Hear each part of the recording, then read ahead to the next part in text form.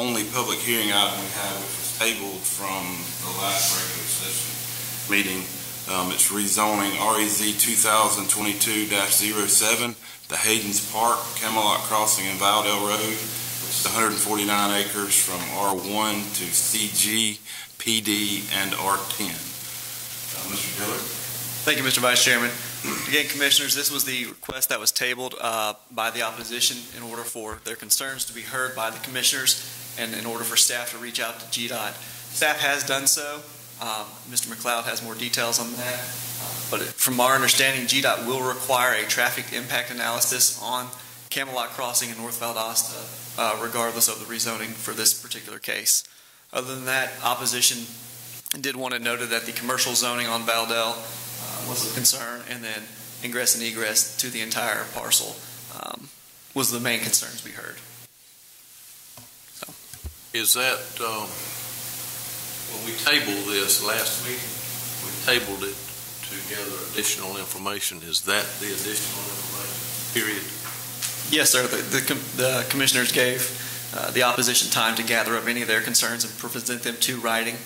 They did turn that into us, and then staff did reach out to GDOT regarding traffic impacts. Nothing has come forth other than that? Nothing that we've heard other than they will have to do a traffic impact study. Yeah. Right. Yes, sir. Okay. Thank you. Quick question, timeline for the GDOT study. Did they indicate anytime in the near future anything that will impact us from actually approving this or denying it? I'll defer that question to Mr. McLeod.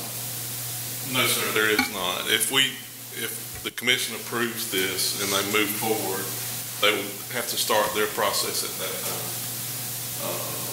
Once the traffic analysis study is done, that study will tell if a light is required at that intersection or not. And at that time, they will have to start moving forward with procurement and construction of that light. And that being GDOT paying for it or the county? The developer. And if I may, the developer is aware of a general idea on the cost of that light and what the study will be. So he is prepared to take whatever recommendation GDOT gives and proceed with those as a condition. So basically, if it were to be approved tomorrow night, he will be bound by what GDOT requires. What's that cost? That's probably about $300,000. Yeah. I mean, some of them state routes, concrete poles. No, sir, I do not know what that cost is. Based on today's rates, I would hate to guess what that is. I've been out of traffic maybe 5 years. I do know concrete poles, spans, and traffic cabinets and all. You're going to understand this one. Well, we don't have to be concerned with that. It's going to go along with it. Quick question, did anyone have an opportunity to meet with the individual who had opposition at that road or location off of Valdosta Road? No, I believe the chairman took questions from them or concerns from them, and they have all been addressed with either engineering or zoning, and obviously also GDOT. So.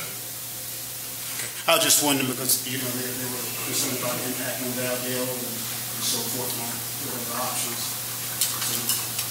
I mean, I think based on my conversations with them, they were wanting exactly that way. They were wanting a recommendation from the Georgia Department of Transportation on what is necessary, what is needed from their experience as a professional in the traffic industry. That's all I have. Okay, all right. If there's no further questions, then we'll move to